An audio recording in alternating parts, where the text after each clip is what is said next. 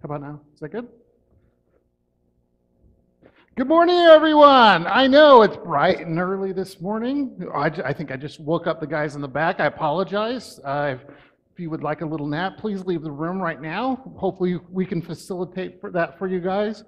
I know this is probably not the most exciting topic in the entire world, patch management. Woo! I see you guys now jumping on the tables, doing a little jig. This is exciting. A little bit about me. So up until about a year and a half ago, I took this journey a year and a half ago. Prior to that, hardcore system admin, okay? So I've been over patch management. I've been over pretty much everything. I worked 10 years for Ancestry.com. I helped take them from 50 servers to 6,000 servers over 10 years. Every piece in a data center at one time I've touched. I've lived your guys' personal living hells before. I get it, guys. I've spent nights in data centers. I understand, okay? And so about a year and a half ago, I had an opportunity to come out to become an auditor. And I know for some of you guys, you're thinking, auditor? He switched to the dark side. He's no longer Jedi. But no, what happened, it's been interesting. For the last 62 straight weeks now, I have been on the road Monday to Friday, all over the country, working with small companies and large Fortune 100 companies from both ends of the spectrum. And the kind of work that I'm doing is I'm going out and doing pretty much health assessments,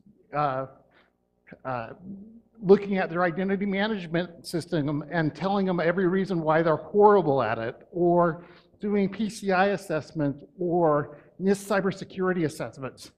The company I work for is called Protivity. That's the end of the sales pitch. We're done.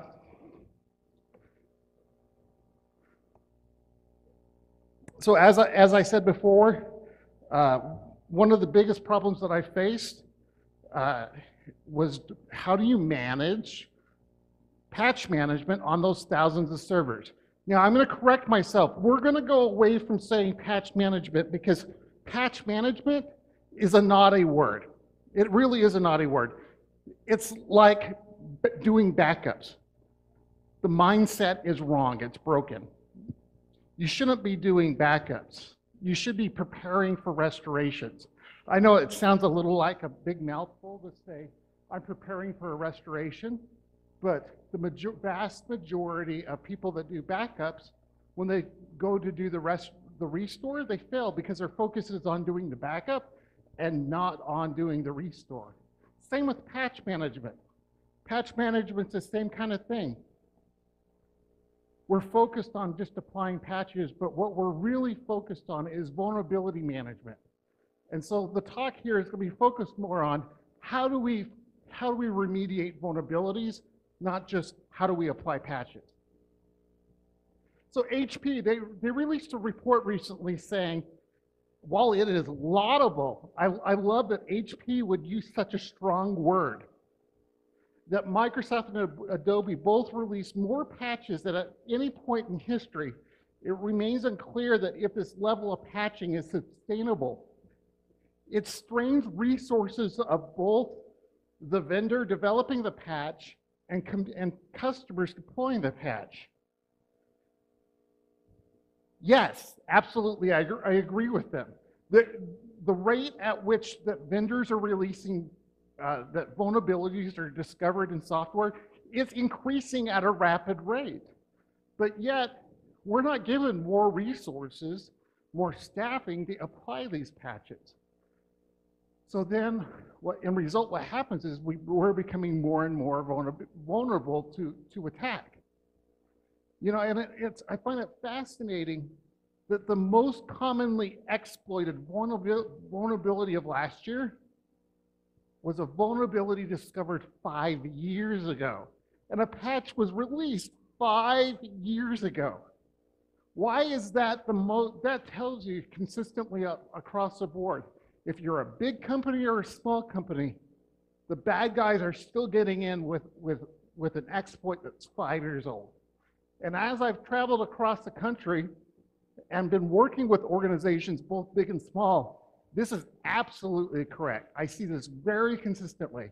Doesn't matter if you're big or small, you're still able to get into that 5-year-old exploit from 5 years ago. So, like I said before, we're going to focus on vulnerability management, not just patch management. It's how do we get rid of those vulnerabilities that exist on those servers and on those workstations. So there's three parts of a vulnerability management system. The first is around patch management. The second is around secure configuration management. And then the third is around code review. So the software that you do develop in-house, you have the ability to assess the security of that code so that when you are releasing it, you have a program in-house that you are able to apply those patches to your own code. So there's kind of 3 phases to a vulnerability system. You'll see discover. First, we need to discover what vulnerabilities exist on all of our assets. The second is to classify them. You should always have a program that you can address and classify. Is this a high, medium, or low vulnerability? And then the last is to remediate. You go out and fix it. And notice, I put a big arrow that takes you back at the beginning. Who here has ever applied a patch before? And then you have to apply a patch for the patch. Yes, this happens. You have to. So just applying a patch doesn't mean you're done. And also it means that, well, there could be a patch for the patch. Now, as I have literally deployed millions of patches over the years, what I have found is a dirty little secret that a lot of people don't want to talk about. For example, in Microsoft, when you apply a Microsoft patch, the built-in Microsoft mechanism, when you apply a patch, is at the end of the patch, the patch executes, the program executes, and then it writes a registry value and saying, I'm installed. I've reached the end of my installer, we're installed. Well, the problem is that Microsoft patches don't actually validate that the right DLLs and the right registry keys got actually installed correctly. So what commonly happens is that in a very small percentage that a machine will actually show that it has been patched. But when you scan it with a vulnerability scanner, it still shows that system is vulnerable and is missing the patch. Even though the machine is like, hey, I have the patch installed. It doesn't mean that the right registry keys and the right DLL files actually got installed correctly. This is why it's so important after you patch to rerun a vulnerability scan again to validate, yes, it did actually patch correctly. So the first part of a vulnerability patch management program is you need to have a great asset management program. There has been so many times where companies have been compromised because they didn't know about a server that was sitting in a closet in this remote branch location. You need to have the ability to identify all the assets on your entire network. Even if it's some little Raspberry Pi that a developer has plugged into a remote network jack somewhere. That could be vulnerable too. So you need the ability to manage and identify all assets on your entire network. So it's vital that you have that step. The next one is you need patch management tools. Patch management tools can include things like SCCM, Yum, BigFix, WSUS. That's great. The problem that I see in a lot of the organizations that I am working with on a daily basis is they're great at OS patches. They do wonderful. They're like, hey, I've applied all my Microsoft patches. Where they're consistently failing, is third-party patch management. So, Adobe patches. Probably are some of your worst. Flash, Adobe, all these other third-party applications that we put on our desktops and our servers, they are horribly, horribly vulnerable, but organizations that just use SCCM or just use WSUS, out of the box, that doesn't address those third-party patches. So when I walk in and I do a vulnerability scan against them, I see that they're vulnerable to all these things, all these ways. And when we do a pen test, it's like a heyday because we can get, it's so easy to get in. Your vulnerability patch management program has to look holistically. It has to look at all vulnerabilities that exist on the entire box, and not just Microsoft patches or not just Red Hat or Linux patches. You need to have a vulnerability scanner. There's great commercial ones out there. Nexpose is great. Nessus, a free and open source great alternative that's made a lot of maturity in the last few years is OpenVOS. Because of OpenVOS, no one in this entire room now has an excuse of not doing vulnerability management. There's no free passes anymore. Everyone has the ability to scan for vulnerabilities. You need to look at code reviews. If you guys are developing code, part of your vulnerability management program is how are you going to address that code that you write? And then lastly, very importantly, do you have an exploitation tool?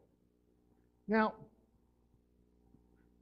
can someone come to the microphone up here and tell me the difference between a vulnerability scanner and an exploitation tool like Metasploit? I've got licorice. That's all I got, my friends. Who can help me out here? Really? Go ahead.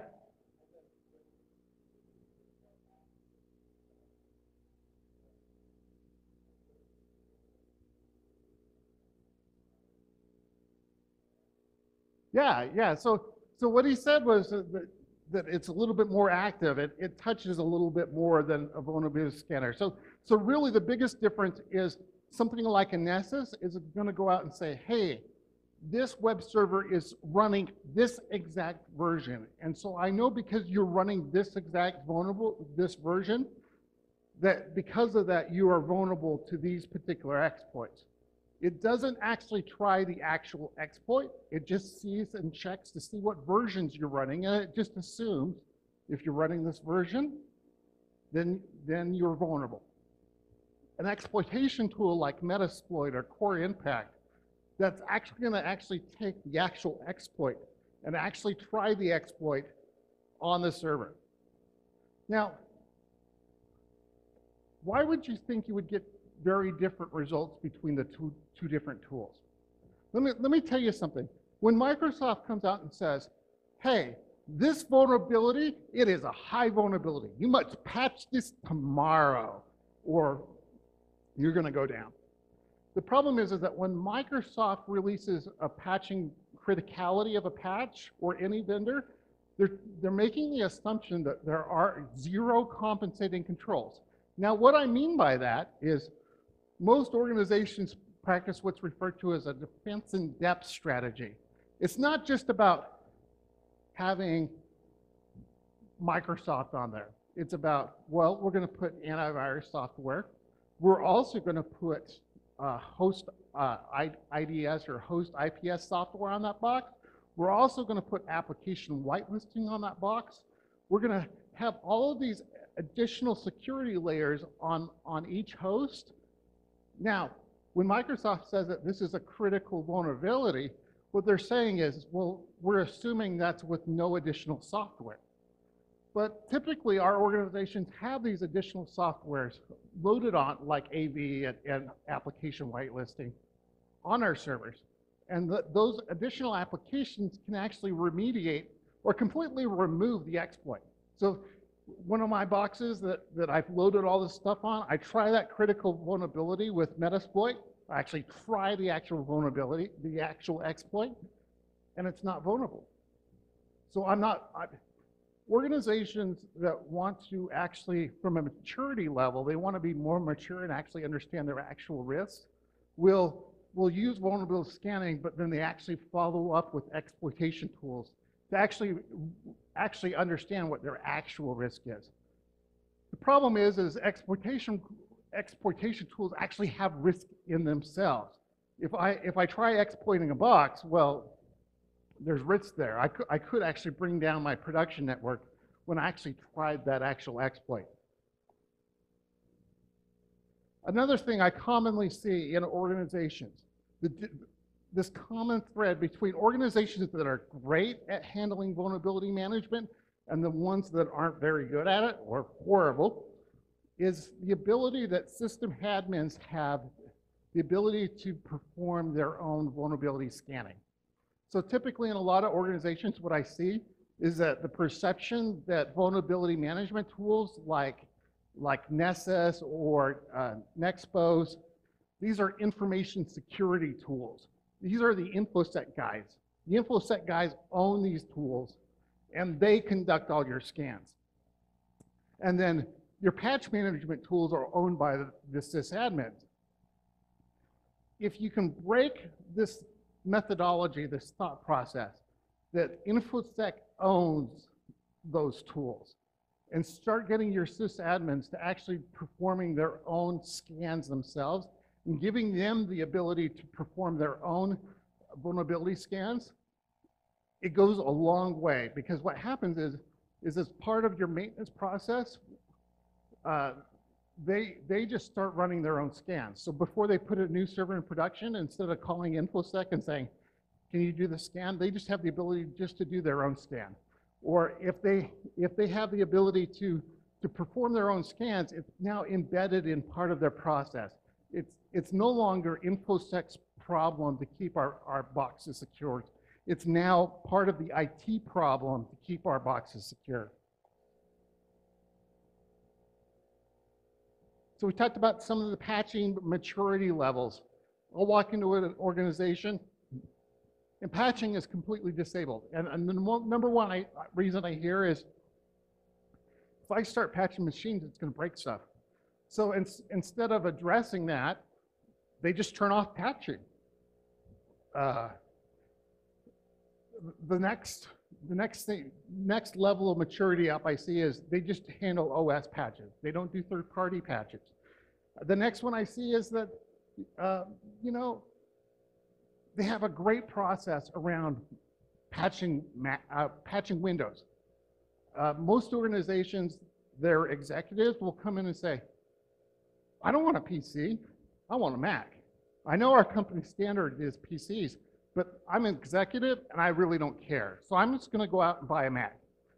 Well, the problem is most organizations aren't adequately tooled to have the tools necessary to support, from a patch and vulnerability management standpoint, both PCs and Macs. It's not hard to support both.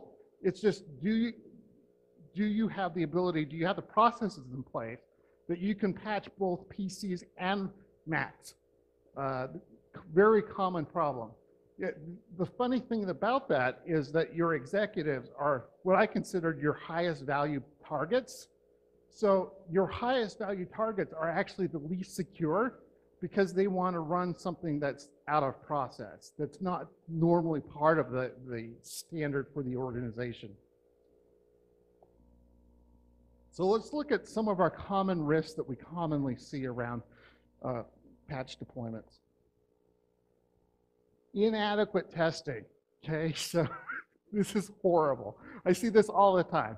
So most organizations don't want to patch because they applied the patches and, well, now they have to roll them back because stuff broke. Well, they didn't actually do any testing. They don't have an environment that they can actually test their patches before they put them in production. Do you guys in this audience, you have the appropriate place that you can test patches before you put them in production? You have the kind of places that you can first install that patch first before you put it in production. The other common problem I see is, while we have these great tools like Nessus, we have these other great tools, what we lack in the IT department is the ability to perform load testing. So while when you do become to the maturity level of, yes, I can actually have a test environment. I can apply that test, that patch in a test environment. Commonly, when we deploy that patch and we put it in production, and all of a sudden the server crashes, because in a test environment, we don't apply any load to that. We don't simulate actual traffic, live traffic in that environment. So do you have the ability in your current testing process that you can actually simulate what actual load's going to look like? Commonly, I've seen problems where when you apply a patch to a server, all of a sudden your server's CPU goes up by 15% when you actually put load on it. You need to be able to predict for that.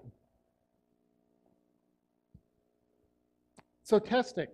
If we spend more in testing, that's going to decrease our risk. There's a relationship there. If we're willing to spend more in testing, it's going to decrease our risk that we have to roll a patch back. So there's this relationship between the two. So as we do more exercises around, testing, and if we don't make the investment, it's going to cost us more to redeploy. It's going to cost us more for these tools. It's going to cost more. But if we do these things, it's going to reduce risk. So when I was in an organization and we were patching thousands and thousands of servers, I went to them and I wanted to be able to tell the business how much we're spending a year on patches. What is our actual cost to the business for us to do patch management? Just a quick survey right now. How many in this room could actually tell me? You don't have to tell me, but how many people in this room could tell me exactly what they're spending per year in patches? Could anyone tell me what they're spending per year to apply patches in an organization? I don't see a single hand, and this is very common. We keep saying that it's a lot of work, it's a lot of work, it's a lot of work, but we don't actually go to the board of directors, or we don't actually go to senior management, and that we can actually quantify the ability to actually say, it's costing us X amount of money.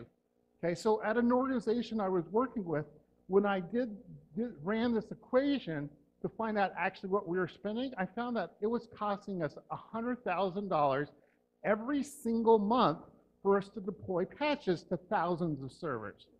Okay, $100,000, and that included all the labor to deploy the patch, the probability that we had of labor of that we're going to have to roll the patch back, the amount of testing that it took, all of this time and money that we had spent on a monthly basis. So it was costing us $1.2 million for us to deploy security patches per year to this organization. Our board of directors was stunned. They were completely stunned, and we said, hey, we're predicting that next year, the number of security patches that we're going to have to patch for, it's going to increase by 10%. We expect at least 10% more patches next year than we have today. And I would say that's completely realistic to expect between 10 and 20% more patches next year than this year. So we're going to actually have to spend more money next year patching than we do today. And so does this mean that we can justify new headcounts? Yes, but you have to be able to tell the business of exactly how much it's going to cost to patch.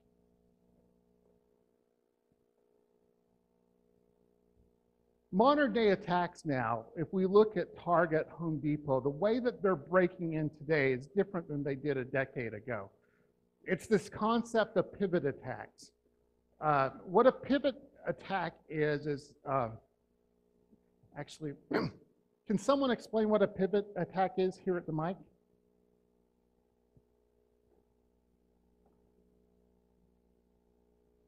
I got licorice. Okay.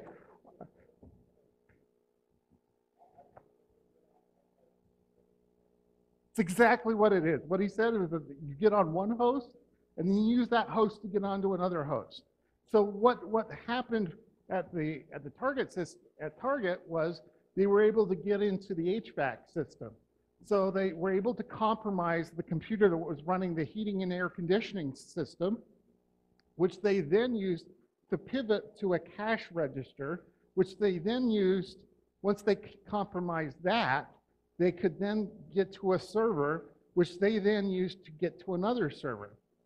So the concept of I just have a really strong firewall on the perimeter, and that's what I'm going to focus on is the perimeter. That concept is dead, and it is incorrect. You need to treat every host on your entire network as a separate island. You need to have the same controls on every host that you would have on your perimeter, because they're attacking each individual computer on your network and not just coming from the outside in. One of the very common penetration tests, when I do penetration testing, one of the common approaches I take is I go up to the receptionist and I say, oh, I'm so sorry, I'm embarrassed. I left my resume home. Here's my USB drive. Can you print out my resume for me? You know, and then once I've compromised that receptionist desk, then I can start pivoting around the network and getting onto other servers. So you need to make sure you have the same controls from the perimeter that you have on each individual host.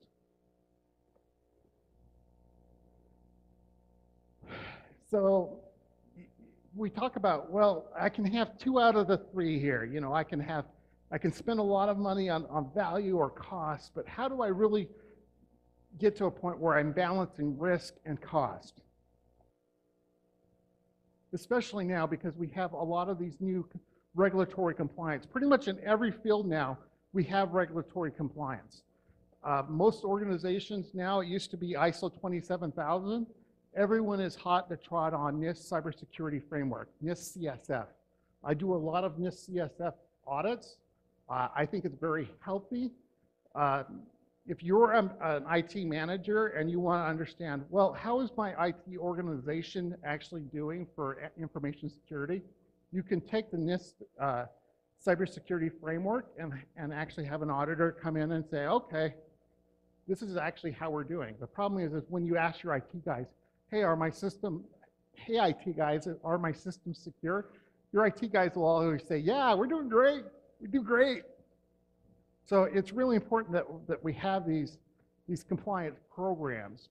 But you know, when an auditor comes in and audit you, it's going to be tough. It's going to be bloody the first time.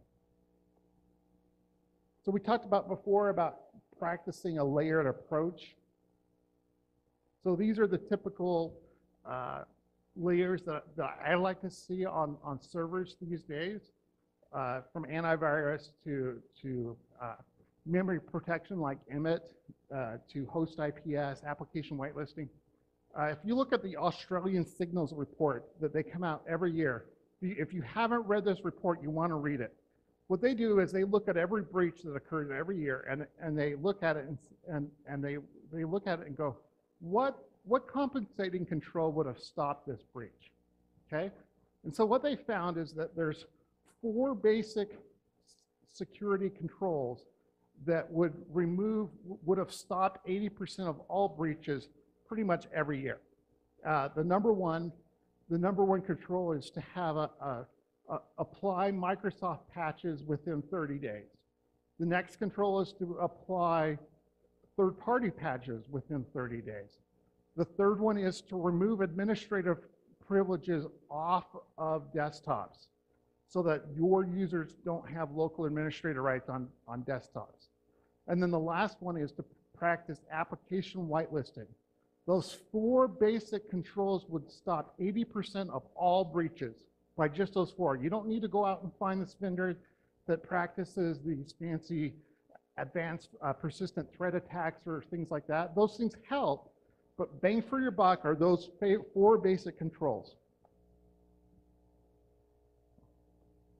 So we talked about before what the difference is between vulnerability scanning and what an actual pen test is. It's actually trying that actual exploit and actually identifying what the actual risk level is, not a hypothetical risk level. So we talked about before about these phases of patch management. You know, taking an inventory, actually an asset list, performing the scan, doing the actual vulnerability scan, and then correlating it to actual risk. Just to speed up for a little bit in time's sake. Another way to reduce costs for a patching program, if you can put things in buckets and say, okay, these systems all have the same configuration. So instead, what I found was that if I could test 10 test cases instead of 100 test cases, it would take me 1/10 the amount of time to do testing.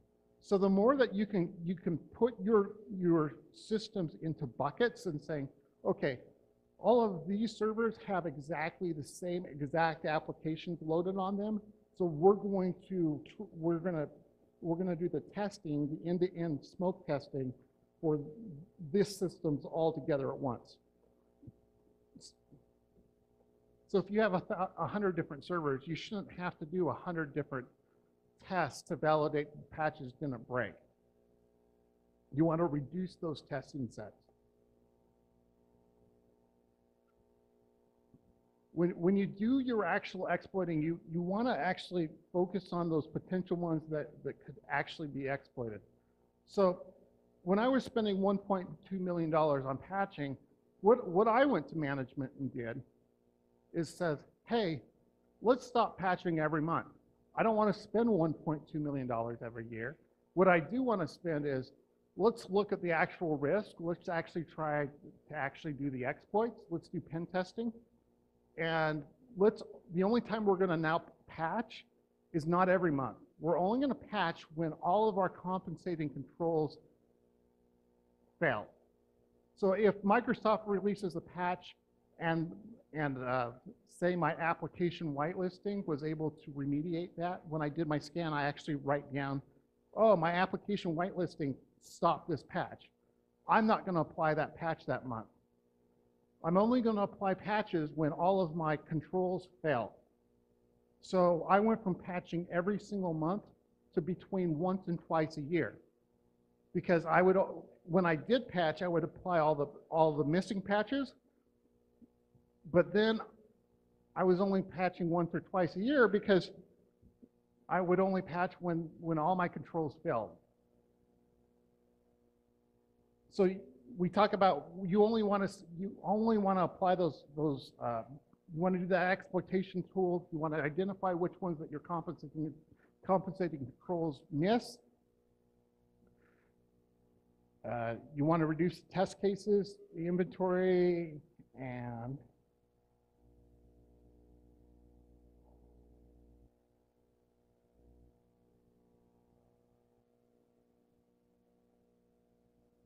so who should decide when to patch? Should it be IT's decision of when to patch? I disagree. Who should decide when to patch it? You should be making it a business decision when to patch, not an IT decision.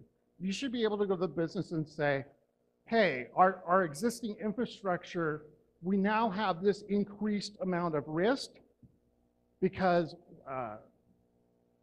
so does it make sense financially because of this increased risk for us to patch? Don't treat patching as just a monthly maintenance program. The problem with monthly maintenance programs is they never complete, they never finish. I typically will see organizations, I'll go to an organization and I say, this patch hasn't been applied like in 2 years. Why is that? Well, you know, we just never did it. Because they don't view as when you deploy patches as an actual project. You want to view patching as a project that has a start and a finish. And if you can't finish, you need an exception process.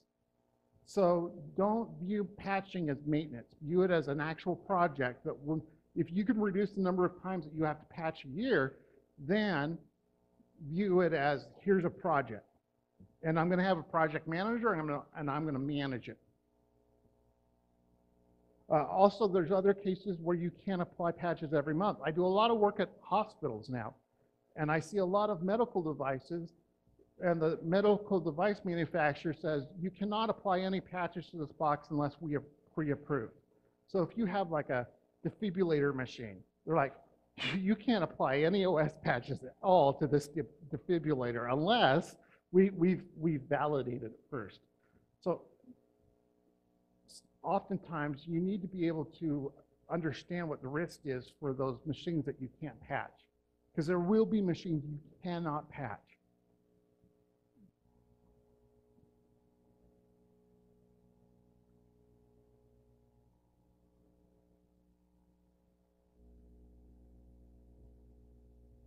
So I want to have a discussion now around, if you have machines that you can't patch, what can we do? And then any questions that you guys have at all. So I just want to open this up. There's a microphone right there. Let's have a discussion.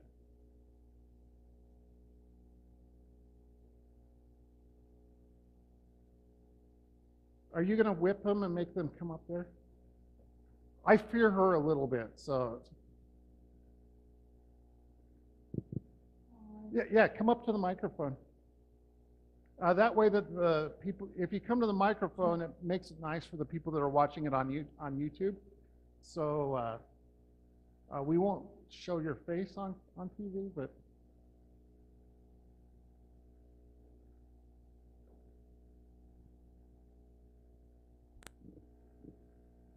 Hi. Is this on? Yeah. So it seems like we're going at this maybe all backwards. You know, we're trying to examine our machines externally, and you know, we're somewhat limited. Do you see any maturity in the market where the servers are becoming self-aware of their security status, where they start reporting on their vulnerability, they start reporting on their exploitability, they start reporting on their patching maturity? It seems like that would be a better way to do it, that the servers are self-reporting. Yes, absolutely. I've done implementations for products out there. There's products like IBM's Big Fix, and there's some other products on the market today, which actually puts agents on the boxes themselves. And with those agents, there's a constant communication. Same with SCCM, Microsoft SCCM. There's this constant communication between now of, you know, every several times a day, the agent's going out, looking on the server, seeing what patches are missing, and then proactively reporting back to a centralized server. And so the nice thing about that is you now have a single pane of glass that from a reporting standpoint, you can look and all of your machines are reporting in instead of, like you said, having to go out and do scanning, which is, I agree, which is broken. So that's the trend in the industry now is the ability to put agents out on machines. And the reason why you need agents now is it's not just about Microsoft patches, it's about all applications. The other common problem I see is these scanning programs, like ones from Microsoft, are just Microsoft centric. But almost all of my clients now are running heterogeneous environments. It's not just about Microsoft anymore. It's about Macs, it's about Linux. So how do you have the ability for all machines in your organization to report back their status and not just your Microsoft ones? So yes, I totally agree that since the concept of vulnerability management is a moving target that changes literally every hour. Every hour a new patch comes out. Having a static scanning program fails. I wholeheartedly agree with that.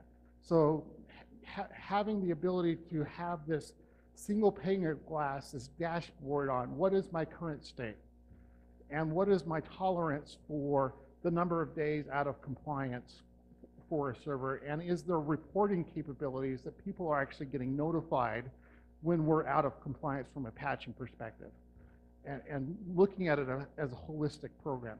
Great comment. Please, anyone else?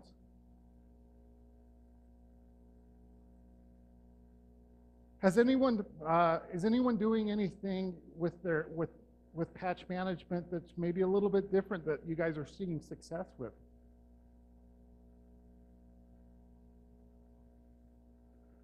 You guys must be rock stars at this. That's awesome. Well, it sounds like, any other questions before I wrap up? Yeah, go ahead.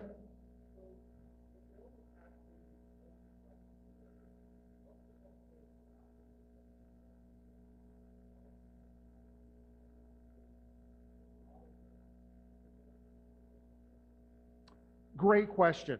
So what he said, to repeat what he said, is how do you document so that when you do get audited by an auditor like me, the first thing I'm going to ask is, why didn't you apply that patch to that system? You need to be able to have a documented process that you can show the auditor and say, this is why we didn't patch.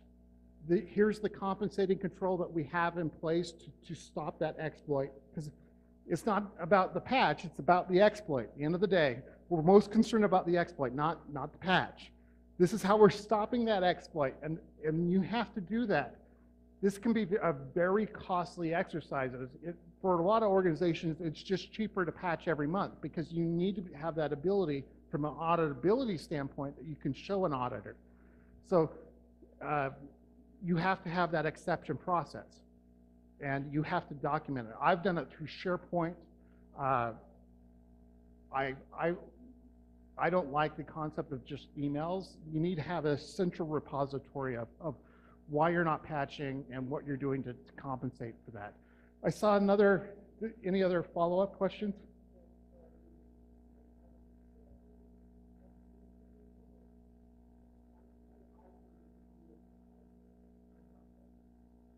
So what I was doing is actually running Metasploit and Core Impact and saying, okay, here's the actual CVE number for this actual exploit. I used Core Impact or Metasploit to actually try that actual exploit. And when I tried the exploit, looking at the log files for my application whitelisting, I saw that it caught that exploit, and that. So I then report to that auditor that here's the evidence that this compensating control, the application whitelisting, stopped that particular attack. It's a lengthy process because you're going to have to do that for every missing vulnerability on a box. I mean, every missing patch on the box. So it's a cost-benefit analysis if you want to go that direction. It just depends. But I think ultimately, at the end of the day, it's important to understand how much you're spending on patching so you can understand if that model is right for you or not. Because it's not right for everyone. There was a question back there. Yeah, I uploaded them before. I made a few changes on the flight last night. But yeah, absolutely. Please, if you'd like, come up and give me a business card or something, or I'll give you a business card and I will send you a copy of the most recent slides. Happy to distribute any. Bonus round, if you do come up and give me your contact information, I'll share with you some of the things that when a company asks me to come in and audit their patch and vulnerability management program, I'm happy to share with you the actual audit elements that I'll actually do during an audit. Here's my audit program to actually audit a patch and vulnerability management program. Anything else? Yeah, back here.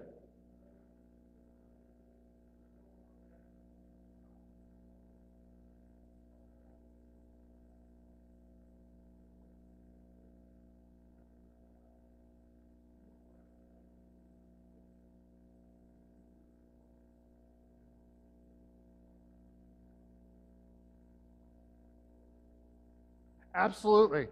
What he's saying is when you remove administrative access for local users, this is a PR nightmare. You're talking about when you remove local administrator rights, you're talking about a big change in company culture.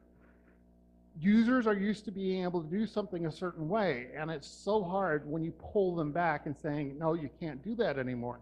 my biggest advice to you is before you start any of these initiatives, is these initiatives have to be approved by your board of directors or by senior management. First off, they're usually the biggest offenders. So having them have the availability to come back and say, you can't do that. It has to come from a higher power. It needs to come from upper management and saying, upper management is telling us we have to do this. This is what we have to do. Not, this is something that the IT guys. When that notification comes out, don't have it come out from IT. This needs to come out, this notification that we're removing administrative privileges needs to come from the HR department or legal. Don't make this an IT problem because it's a marketing issue, okay? So if you can have legal driving this, that we're removing administrative access, I've seen more success in organizations being able to do that. Then it's about training and education of what a company resource is actually you're supposed to do on a company resource and what you're supposed to do on your cell phone during break. So yes, absolutely, I agree with you, but you got to push it from the top. You can't make this an IT problem. Did we have till the top of the hour or 9:45? Okay. We have time for any other questions. That was a good question, by the way. I like that one.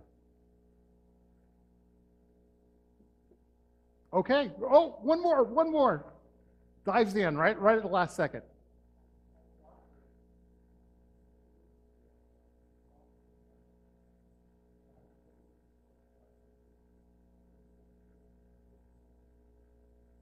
Yeah, so some type of risk registry, some type of that. So basically, you need to be able to quantify a missing patch. You need to be able to quantify that to an actual risk and what the likelihood of risk is. Just like in, I don't know if IT guys, how many here are IT guys? How many are from audit? How many are from upper management? What percentage are sysadmins here? About a third of you are sysadmins. How about IT audit? What, a good 20% of you here. So IT guys aren't used to being able to quantify risk to a business. That's usually an IT information security role. Okay. So at the end of the day, you need to be able to say, okay, what is the likelihood of compromise? What's the financial risk financially if they do compromise? What's the dollar impact? Being able to translate, well, this is a high critical patch to, well, this potentially could cost us X millions of dollars because it could actually shut down the entire organization. That's the kind of risk that you need to be able to report up to upper management, being able to translate that into actual risk. And saying, okay, this missing patch could lead to our business being shut down, or our business not being able to pass a regulatory audit, and so the government will remove our ability to do business. They're going to shut us down because we have these missing patches on our machines, and we have to prove from a regulatory standpoint that we're compliant. Is that what you were after, or was there a different? Is that good? I'm getting a thumbs up. Okay, anything else? Okay, appreciate it. Thanks, guys. Really appreciate it.